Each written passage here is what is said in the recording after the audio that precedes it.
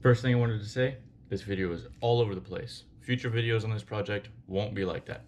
Sorry. Alright guys, obviously by the thumbnail, you guys know I got a new project truck. So I'm gonna go ahead and go show you that.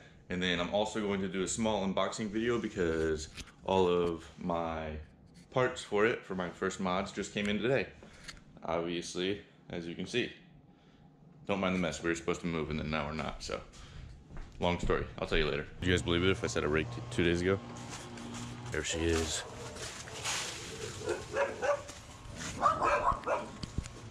It's got a carbureted 350. That is from last night. I've actually already done the valve cover gaskets on it. You can kind of tell they're cleaner than what the rest of the truck is. It was leaking pretty bad. But the best thing about this truck, sorry for the dogs, is how solid the rocker panels are.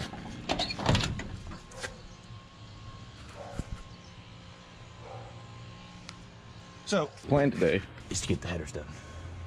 Once I get the headers done, I'm going to do the exhaust because I have all that inside. But first, I gotta take that white pipe off because right now the exhaust is leaking into the cab and it is getting very, very foggy, very quick, and I don't want to die from that. So there's a crack right there. Let's get to the unboxing video. So the first box we're going to rip into is, I believe the headers. It says Flowmaster on it and it's got a picture of a header on it, so I'm pretty sure that that's the headers. Again, sorry about the mess. We were supposed to move and things didn't go how they were supposed to. So first thing is Flowtech. I don't know how sharp this knife is. Alright, well, this box is falling apart. For those of you who don't like build these trucks or whatever, I actually bought the Flowtech because I read on the forums that they are the only ones that will really fit the square bodies with no like fabrication, and I was trying to get away with as much that I didn't have to do as possible. The gaskets look to be fucking wrecked. That's awesome. These are the reducers right after the collectors to kind of fit the exhaust pipe. That's all the boring shit. Let's get to the fun part. This is passenger side.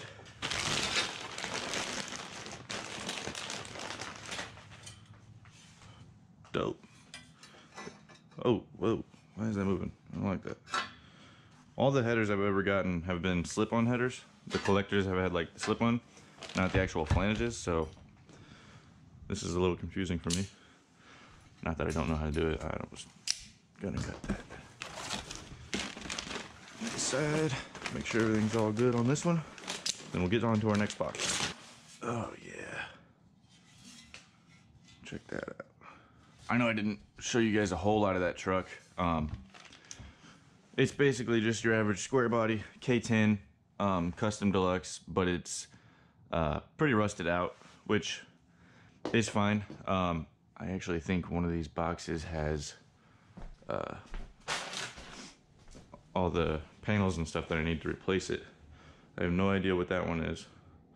That's probably my exhaust kit. This is probably the panels. Let's go ahead and go with this. Also, if you guys see that white mark on my dog's bed, I bought a paint pen last night.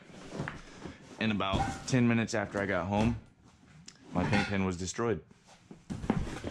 My dog apparently likes paint. It's also why he's in his cage right now.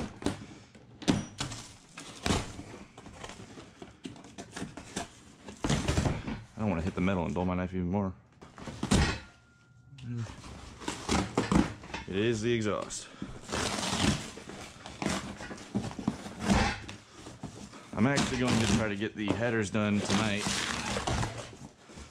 because I really want to drive the truck, and it does run and drive. I've actually driven it about 30 miles, but with the exhaust going into the cabin, it's really not safe.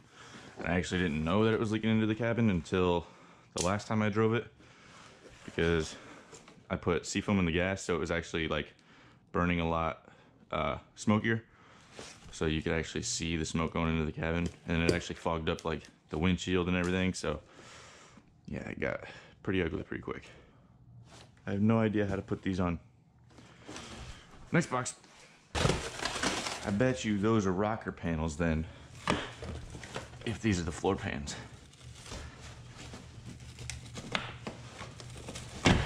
Alright. Yeah. Okay, so those are definitely floor pans, which they do come with the inner rocker panel attached. I was hoping they did, but I didn't know if they did or not. My girlfriend may be a little upset that she can't walk in the living room, but it's okay. Dope. Now these should be outer rocker panels. And inner, really, because even though the floors come with them, it also showed I also had them. And also, I should have cab supports in here because mine are completely rusted out. When did people start using staples instead of tape? This is stupid. Sorry if it's a little dark in here. I actually just blew a light bulb and too lazy to get it. Okay, so definitely outer rocker panels, cab supports.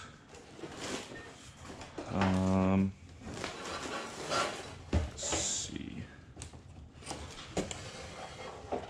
So that in there is a cab support. I think that's the inner rocker panels. Let me open that one up. These are front cab supports. Oh, you know what? Those are inner rocker panels, I think. These are, they look like they're kick panels. But I didn't order kick panels. Oh, they're my cab corners. I'm freaking dumb. Okay, so cab corners, cab supports, outer rocker panels, and I think these are supposed to be the inner rocker panels, but I'm gonna be honest with you, I don't know why they're flat. Rocker back plate. Rocker panel backing plate. I'm gonna assume that's inner rocker panel. Yeah, let's go install the headers. So if you guys wanna see the truck get pretty much finished, go ahead and subscribe to the channel. Like my videos if you want. If not, whatever. I'm going to be attempting to install the headers on my 1980 Custom Deluxe K10. I actually have to do it in the driveway though, because as you can see, Camaro's taking out the garage, so, and it's not coming out. So I'm grabbing my tools right now. Yeah, 3/4 should be it. Should be all I need. I actually have to take off the Y pipe before I can take off the actual header itself because it's connected. So first thing we're gonna do is attempt to take off the Y pipe. And I sprayed down all the bolts this morning when I got off work with PV Blaster, but we'll see how well that worked because it is a 40-year-old truck. So, and I didn't go too in depth with my last video because I kind of wanted to do the unboxing video. So I'll show you guys a little bit more right now. Obviously, Custom Deluxe K10.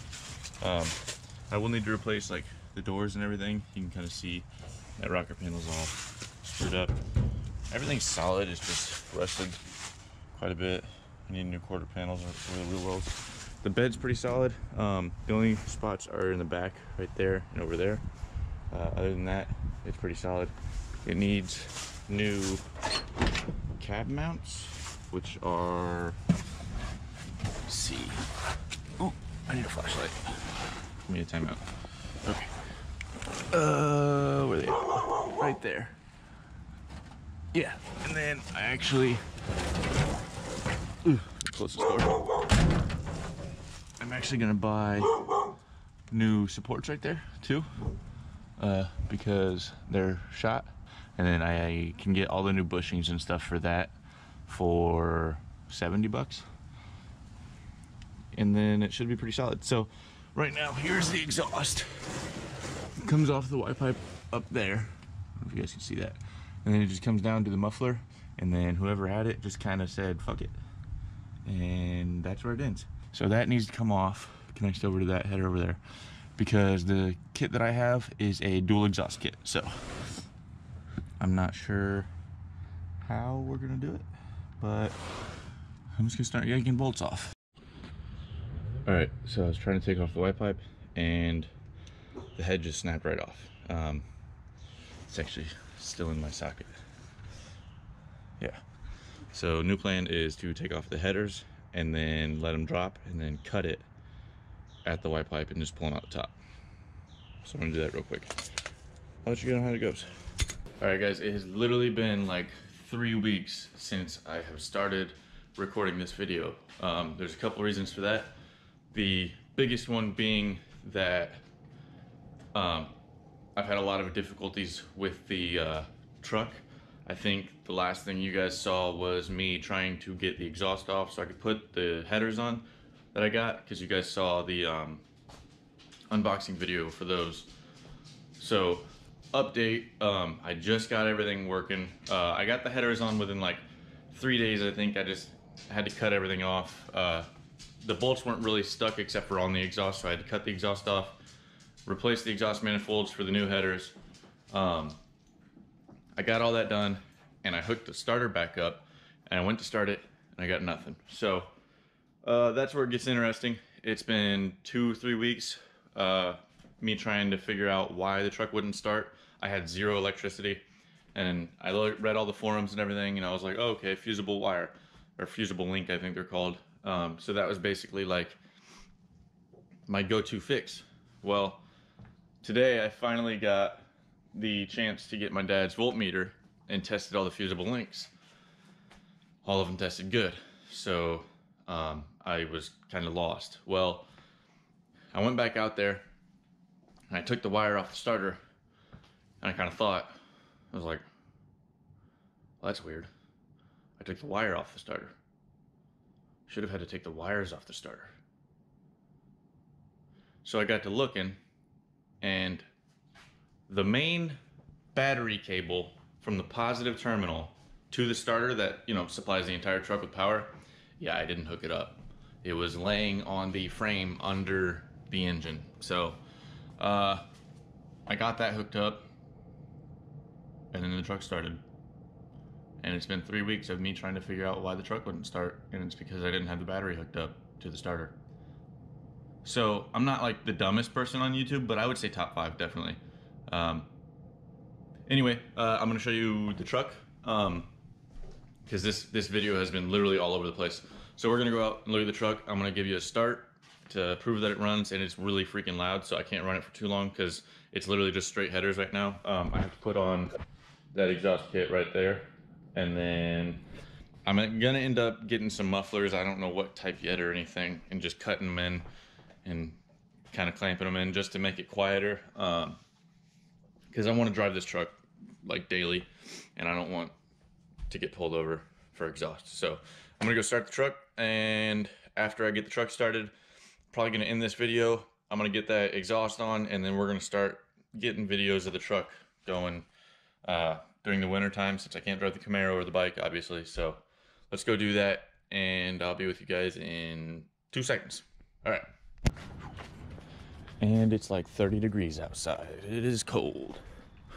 So,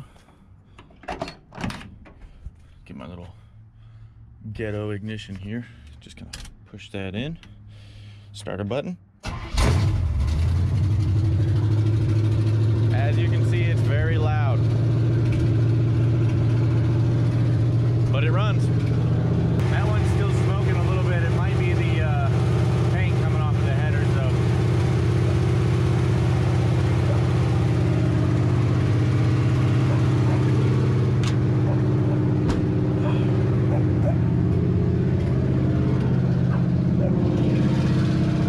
Give it a little gas.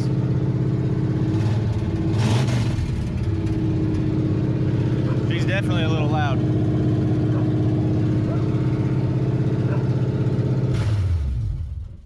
All right, she runs.